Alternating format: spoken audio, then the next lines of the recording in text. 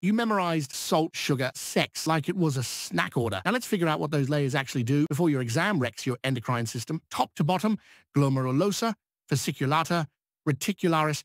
The deeper you go, the sweeter it gets. Zone 1, Glomerulosa, salt, makes aldosterone, which hoards sodium and ditches potassium. Too much? Think Conn Syndrome. Too little? Welcome to Addison's. Zone 2, Fasciculata, sugar, pumps out cortisol, our stress hormone, and cortisol does a big fib, increases appetite, BP, insulin resistance, gluconeogenesis, and it destroys your fibroblasts, immune system, and bone. Pathology, Cushing syndrome. If ACTH is high, check if it's from the pituitary, or ectopic. If ACTH is low, blame the adrenal tumor. Zone 3, Reticularis, sex, makes weak androgens like DHEA and androstenedione. They're just hormone precursors. Salt, sugar, sex. If you mess this up, you don't need stress hormones. Your grades will provide all the cortisol you need.